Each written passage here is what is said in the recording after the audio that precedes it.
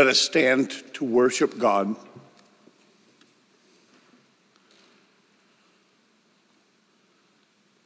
The Lord is my shepherd, I shall not want. He makes me lie down in green pastures. He leads me beside still waters.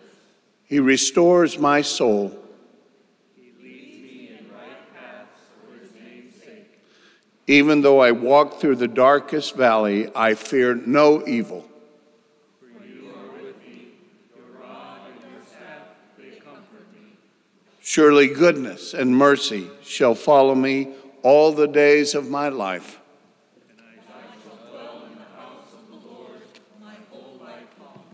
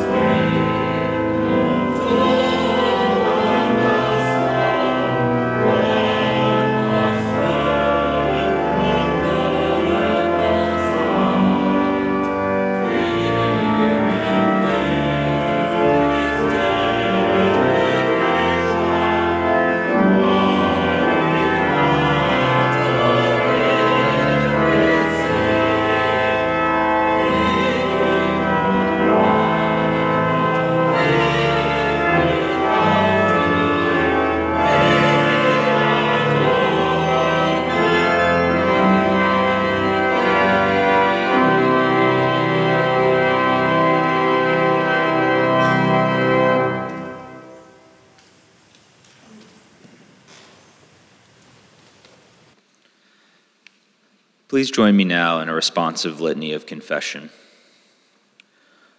The Lord is our good shepherd, guiding us and helping us.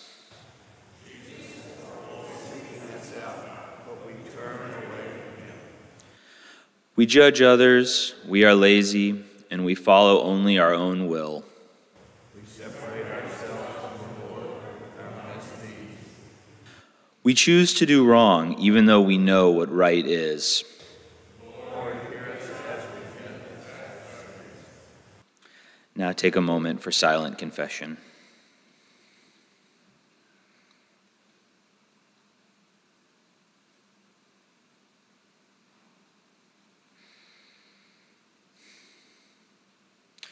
The Declaration of Pardon. The Lord is always there for us when we fall. Jesus Christ is our good shepherd. Nothing we can do can separate us from the love of God. Jesus Christ is our good shepherd. Friends, believe in the good news of the gospel. Jesus Christ is our comforter.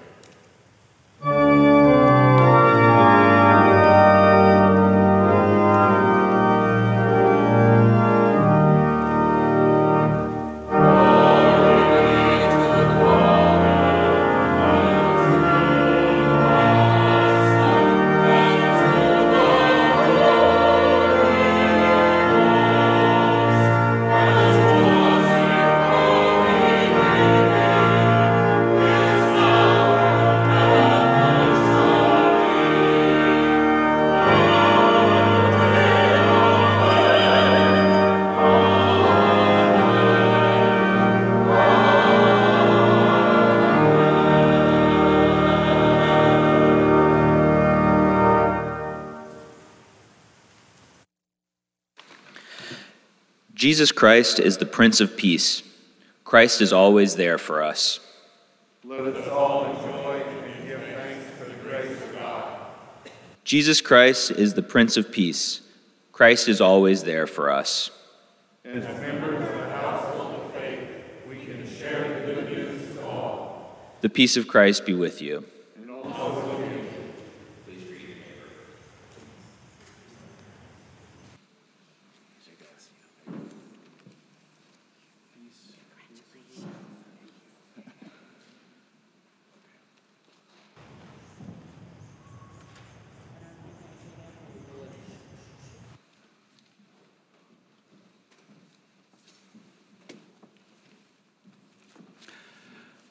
Our first scripture lesson, I almost forgot.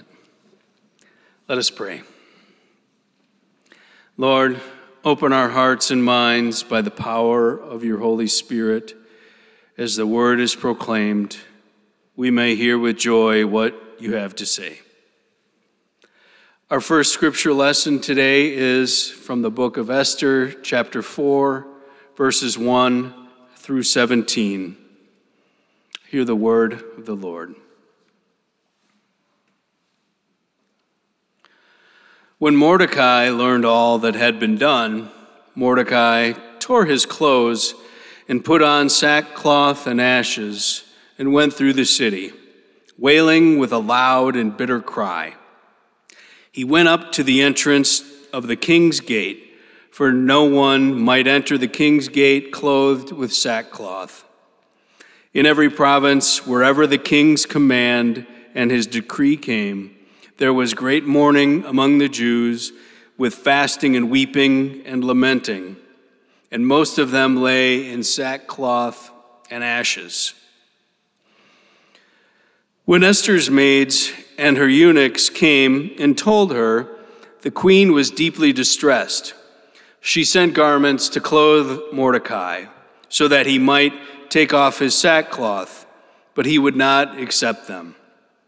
Then Esther called for Hathach, one of the king's eunuchs who had been appointed to attend to her, and ordered him to go to Mordecai to learn what was happening and why. Hathach went out to Mordecai in the open square of the city in front of the king's gate, and Mordecai told him all that had happened to him and the exact sum of money that Haman had promised to pay into the king's treasuries for the destruction of the Jews. Mordecai also gave him a copy of the written decree issued in Susa for their destruction, that he might show it to Esther, explain it to her, and charge her to go to the king to make supplication to him and to entreat him for her people. Hathach went and told Esther what Mordecai had said.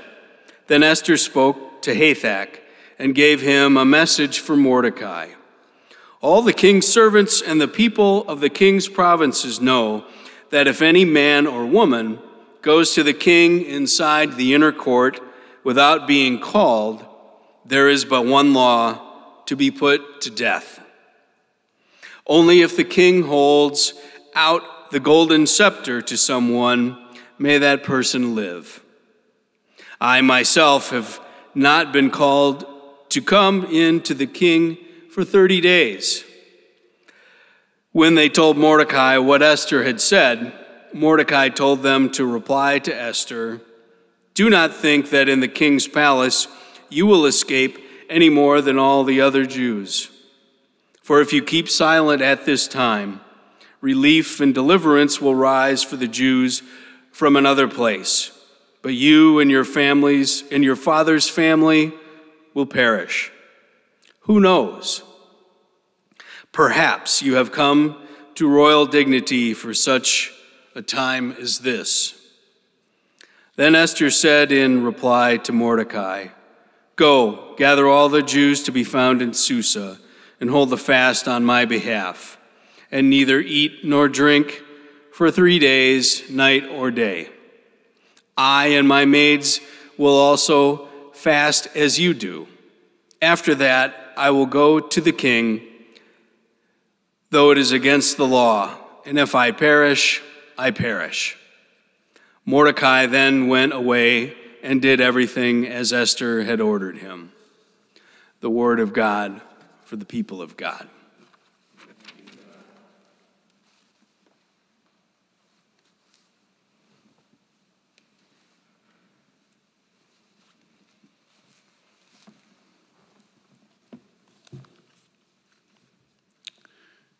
Our second reading is found in the Gospel of John, chapter 10, beginning with verse 22.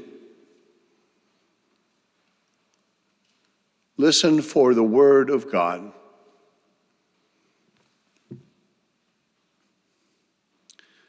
At that time, the festival of dedication took place in Jerusalem. It was winter, and Jesus was walking in the temple, in the portico of Solomon. So the Jews gathered around him and said to him, "How long will you keep us in suspense? If you are the Messiah, tell us plainly." Jesus answered, "I have told you, and you do not believe in me. The works that I do in my Father's name testify to me, but you do not believe, because you do not belong to my sheep. My sheep hear my voice. I know them, and they follow me. I will give them eternal life, and they will never perish. No one will snatch them out of my hand. What my Father has given me is greater than all else, and no one can snatch it out of the Father's hand.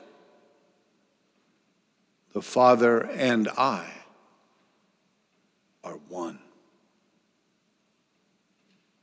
The word of God for the people of God.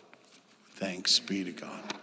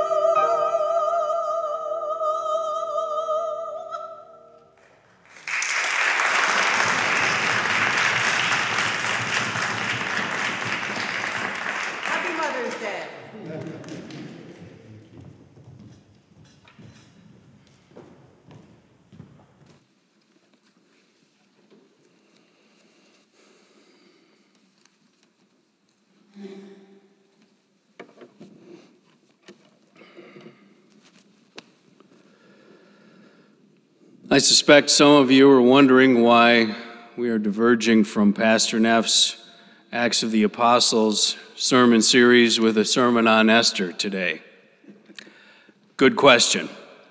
Pastor has kindly let me preach today on Esther so I can fulfill a requirement on my ordination path. See, I've got to preach on the passage of Scripture I was tested on in one of my ordination exams. So thank you, Pastor, for letting me do this, and I appreciate it very much. Now, on to Queen Esther. Esther is an odd book. One of the most unusual things about the book of Esther is that it is only one of two books in the Bible that do not explicitly mention God. The other is the Song of Solomon. That fact, along with its lack of other overt religious references, led many people centuries ago to object to the book being in the biblical canon. As scholar Carol Myers writes, quote, "For both Jews and Christians, the most prominent reason for its disputed status is its lack of explicit religiosity," end quote. I can see why people objected. It is strange that a book included in the Bible doesn't mention God. But even though God is not named in Esther, God is still present and at work in the story. We just have to look a little harder to see it.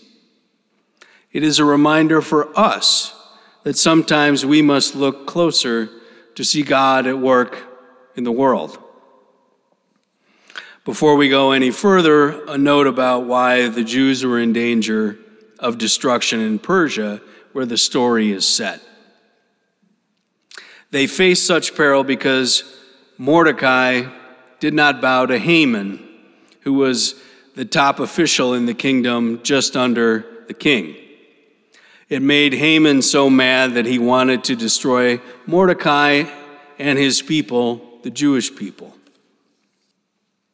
All right, after that brief interlude, we'll now take a look at Esther the Queen, a complex character with a remarkable story. She's an orphan and is adopted by her cousin Mordecai, who is an official in the king's government. Mordecai advises Esther to hide that she is Jewish so she can be in the running to be queen. Another thing that's unusual about her is that she didn't marry a fellow Jew, which was rare and frowned upon in those days. She's also a hero.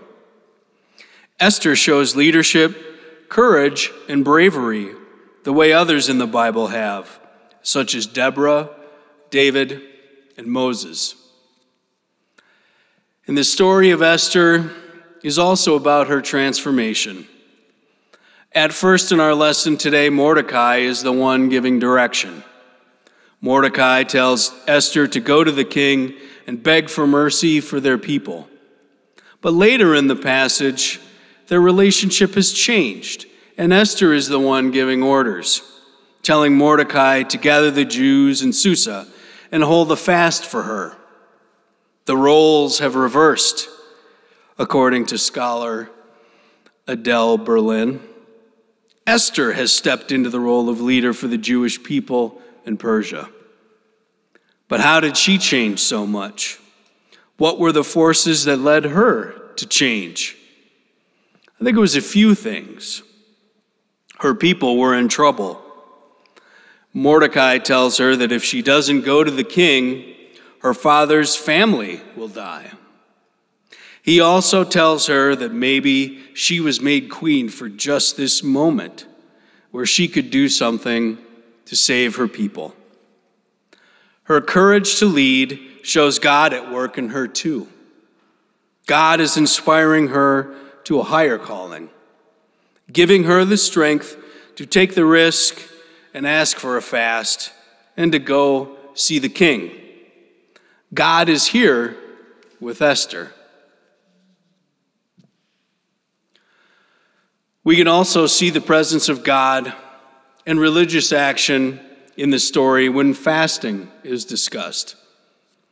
Back then, people thought by fasting that they could influence the divine, according to scholar Mary Joan Wynne Leith. Esther, by ordering a fast, was seeking help from God. Otherwise, I don't think she would have ordered it. Esther had faith and hope that if fasting occurred, it could help their cause before God. Fasting is an intensification of faith, an intensification of pleading and petition in prayer. It is holy. It's an action of sacrifice as part of a plea for rescue, to turn a situation around. It is denying oneself, sacrificing the physical sustenance of food to grow spiritually. However, fasting from food is not for everyone and may not be healthy for some. But fortunately for us, there are many other things we can do to fast. We can fast from our smartphones or tablets. We can fast from watching television, or we can fast from shopping for things we really don't need, which is certainly something I am guilty of from time to time. The practice of fasting, Esther's plea for fasting, and Esther's courage is evidence of God's presence and hand at work in the book of Esther. These days, God's hand in the world is obscured quite a bit. There is relentless stream of news, bad news, and it is understandable why we wonder where God is in the world.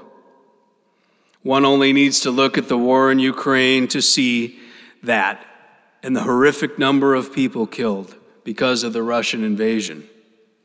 Innocent people, including children, being killed because of an evil dictator's obsession. Millions of lives upended and changed forever. A country changed forever. But I also invite you to consider that God is at work as well. A spirit of goodness and action have taken hold in countries adjacent to Ukraine.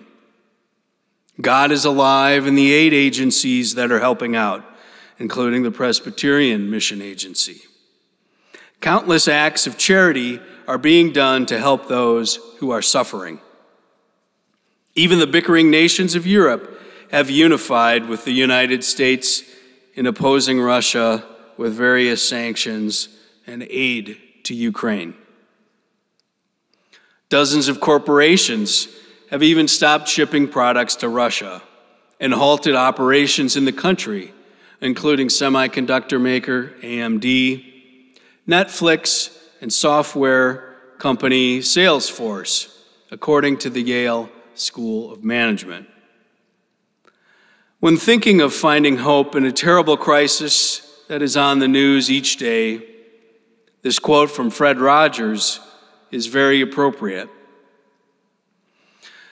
Quote, "When I was a boy and I would see scary things in the news, my mother would say to me, 'Look for the helpers. You will always find people who are helping,'" end quote. To this point, I saw a story on the nightly news on RTE, the national public television channel in Ireland, about a Ukrainian woman in her 80s in poor health, reunited in Ireland with her dog, who she had to leave behind as she fled for safety. Now, I can't help but think of all the people who helped get that dog to that woman. It is a reminder to me that even in the darkest times, God makes God's presence known. God is never gone from our midst. God is at work, make no mistake. In Esther, there is much grief and panic as the Jews fear for their lives. But then there is the inspiration of God in Esther to lead the people. There are times when our stories seem secular and do not hint at any transcendence or point toward providence in our lives. I have certainly had these times. But it is then that a deeper understanding of faith is asked of us. It is those times we are called to see God at work when we cannot see God. We can still believe God is at work and trust that God is acting. God is invisible and indivisible. God is here. I believe in the sun, and even when it's not shining. I believe in love even when I'm not feeling it. I believe in God even when God is silent. I invite everyone in the sanctuary and those viewing online today to seek out God in the everyday in life. Where you see goodness and caring, you see God at work. I see God when I see someone doing something good for someone else. I see God when I experience nature, when I go to Lake Michigan or jog around Washington Park, and I see the budding trees and the green grass. There, I see God's handiwork. One of the other places where God is for me is in the courageous people who overcome hardship and boundaries and live for others. God is there with those of us who struggle to keep inspired and share hope with others through what we do. I also invite us this week to fast, if we are able, from something we may pay too much attention to or use too much. Maybe it's our phones, the TV, or the news. Finally, I urge us all to not give in to the gloom that life sometimes presents to us, and to look for the hand of God in each situation. Because if we look, we will find it, just like we can find it in the book of Esther and in Esther's life. And in Jesus Christ, God has offered us a powerful example as well as the means to spiritual power, our faith and hope. And we can also be grateful that we can turn to God anytime because God is with us always. God is here. Amen.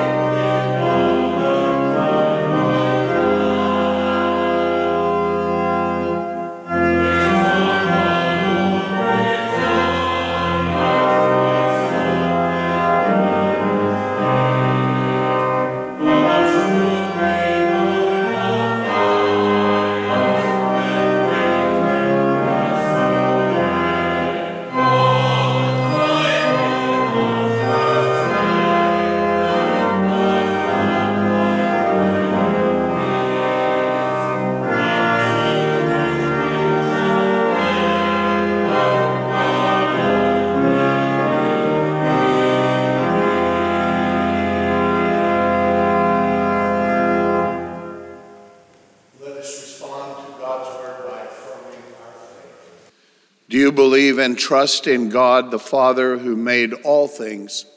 I believe in God, the Father Almighty, creator of heaven and earth. Do you believe and trust in his Son, Jesus Christ, who redeemed the world? I believe in Jesus Christ, his only Son, our Lord. He was conceived by the power of the Holy Spirit and born of the Virgin Mary. He suffered under Pontius Pilate, was crucified, died, and was buried. He descended to the dead. On the third day he rose again. He ascended into heaven and is seated at the right hand of the Father. He will come again to judge the living and the dead. Trust in the Holy Spirit, who gives life to the people of God. I believe in the Holy Spirit, the Holy Catholic Church, the communion of saints, the forgiveness of sins, the resurrection of the body, and life everlasting. Amen. Please be seated.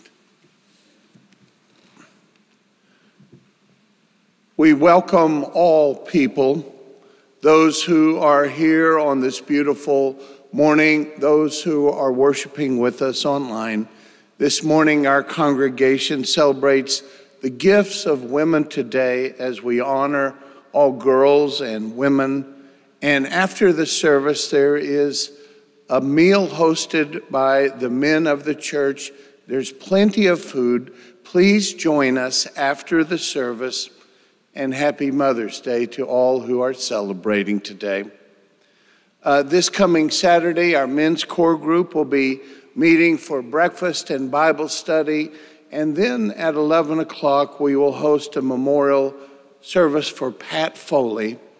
We remember Pat as being generous of heart, constant in faith, a woman who believed that with God all things are possible. We give thanks for the witness of her life. Next Sunday after the service, we will be having an organizational meeting to plan our booth at the South Loop Farmers Market. This is an incredible opportunity for our congregation to bring awareness to the wonderful sense of community that we experience here at Second Presbyterian Church, and we want to share with others. If you can give an afternoon or evening of your time once a month on Thursday, please join us or make us aware that you would like to participate. As Brian said, next Sunday we'll be returning to our sermon series on the book of Acts. I invite you to read ahead. But for now, I want to give thanks to our seminarian, Brian Lewis. He passed all 5 of his ordination exams. He recently defended his master's thesis. He will graduate in a few weeks from the University of Chicago Divinity School and then will be approved by the presbytery as a candidate for the ministry of Word and Sacrament. Brian, would you stand and be recognized by your home congregation?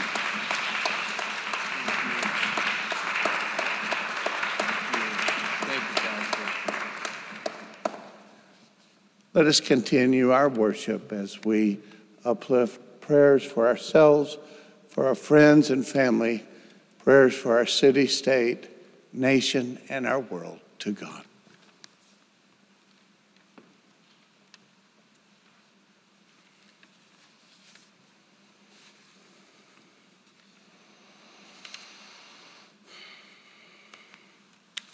Let us pray. Gracious and ever-loving God, we praise you and thank you for giving us the gift of faith and community. We give thanks for the gift of Jesus, who showed us how to live life. He is the Prince of Peace. We need your help, Lord. Hear our prayers before you today. Lord, we pray for peace in the world and an end to the war in Ukraine. Heal the suffering and brokenhearted and bind up their wounds. We pray for peace in Chicago. We pray that all people can turn from anger and violence and toward peace. We ask, Lord, for an end to the horrible division in our country, that respect and reason can rule over our political debates. Finally, we ask you to continue to strengthen our congregation here at Second Presbyterian Church and continue to guide us on your way. And now, let us pray the prayer our Lord taught us. Our Father, who art in heaven, hallowed be thy name. Thy kingdom come, thy will be done, on earth as it is in heaven. Give us this day our daily bread, and forgive us our debts as we forgive our debtors. And lead us not into temptation, but deliver us from evil.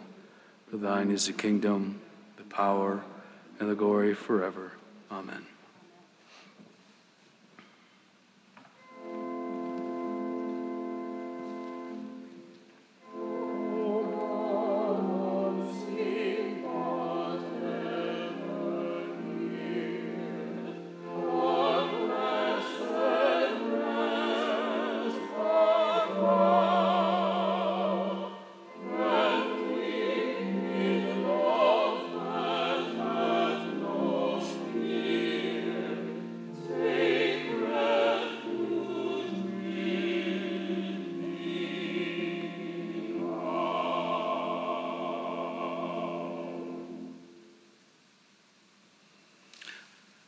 The Lord has given us so many gifts. Let us now offer some of those back to God with our Sunday offering.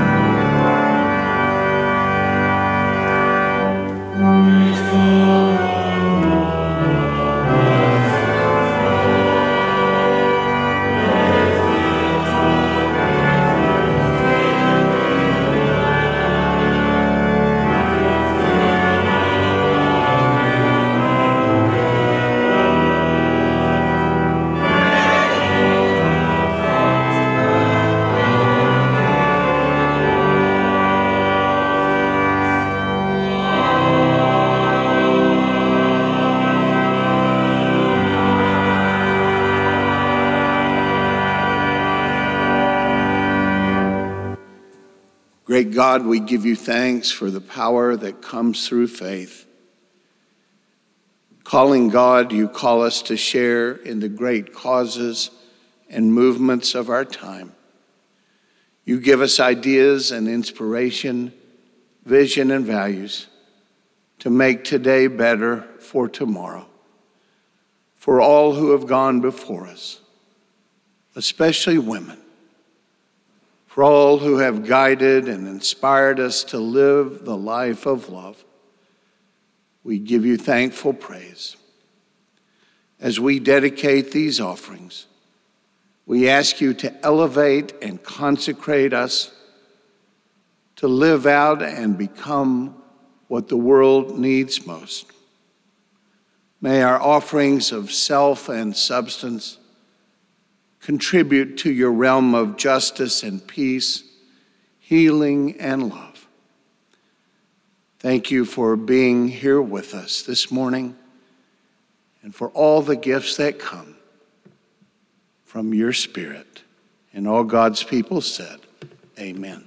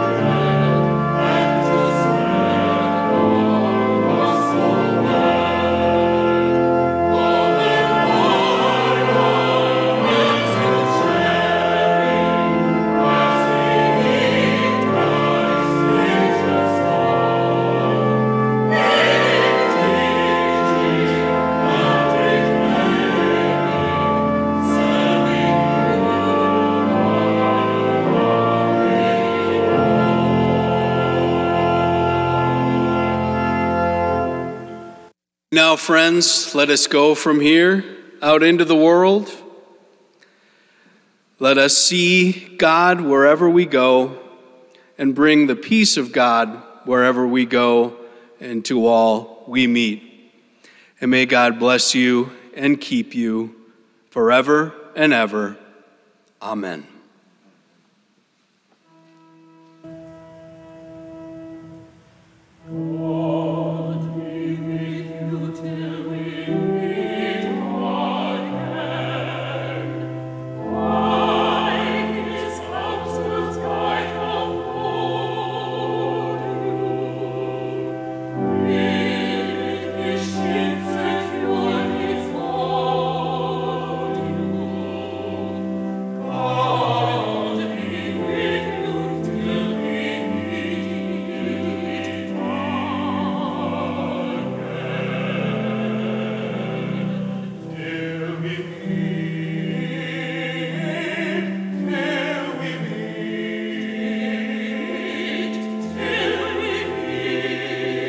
unto